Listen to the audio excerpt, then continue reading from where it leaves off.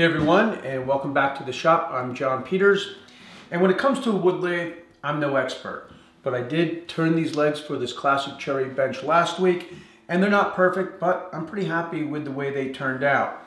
And just like with anything, practice makes perfect. So with that in mind, another good idea to get your practice in on the wood lathe is a French rolling pin.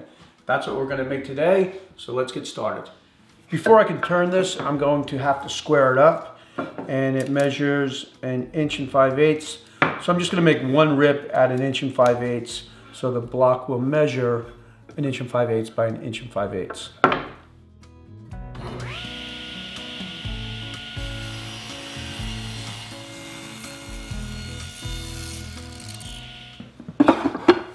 Then I'll square up one end before cutting it to 22 inches.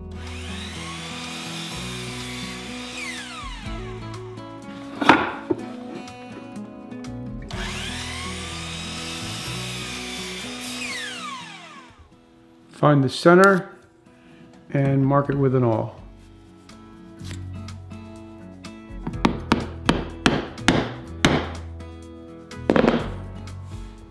I mounted my lathe to this mobile workstation a few weeks ago, and it's become a great addition to my small shop. If you didn't see this project and you want to, I'll put a link in the description below. This is the Excelsior mini lathe, and it was given to me by Rockler along with the carbide lathe tools a few years ago, and it works pretty good. But like any tool purchase, it's a good idea to do your homework and make sure you get what's best for you. I will say a benchtop lathe is a nice tool to add to the shop, and it doesn't take up a ton of space.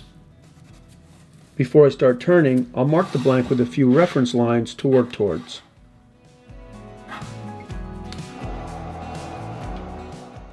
Here I'm using the diamond shape tool to get started, which is probably the wrong tool. But like I said, I'm just a beginner when it comes to the lathe, and I still have a lot to learn.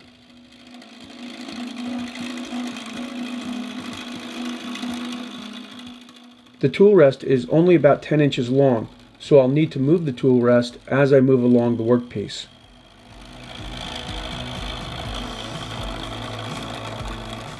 When I'm shaping the rolling pin, I keep the highest or the thickest part at the center and then taper it down towards the ends.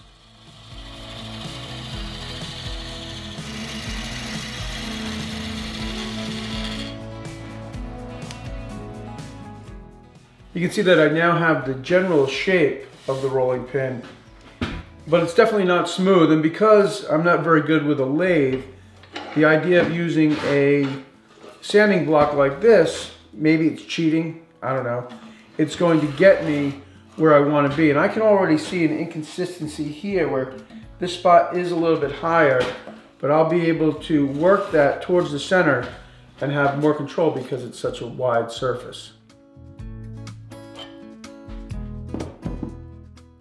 I'm starting out with 40 grit paper on the block, so I'm really removing a lot of material. And then I'll move up the grits to eventually finish sand the rolling pin with 220.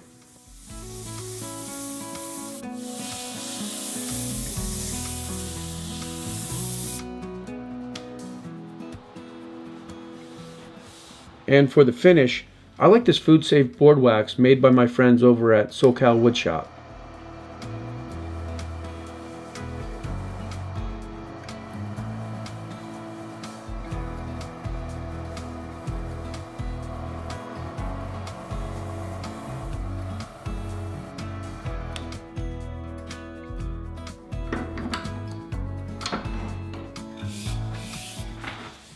All right, well that didn't take too long, and it was a fun project, and my wife's a baker, so she's really going to like to have this.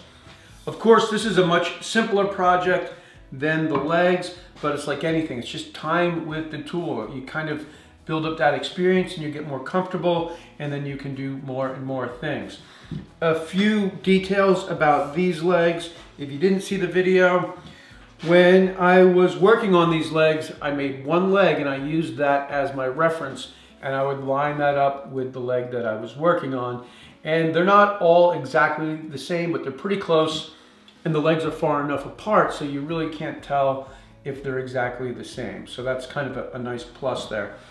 Another thing I want to mention is when I made this first cut on the legs, I first made a very shallow pass using my crosscut sled and the stop block, and that was to avoid any tear out on the straight part of the leg. So just a few little details on this project. This was definitely a lot of fun. I hope you enjoyed this video. If you're not subscribed to my channel, I hope that you'll hit that subscribe button and the notification bell, which will let you know each time I post a new video. And go ahead and hit that like button. As always, thanks for tuning in, and I'll see you soon.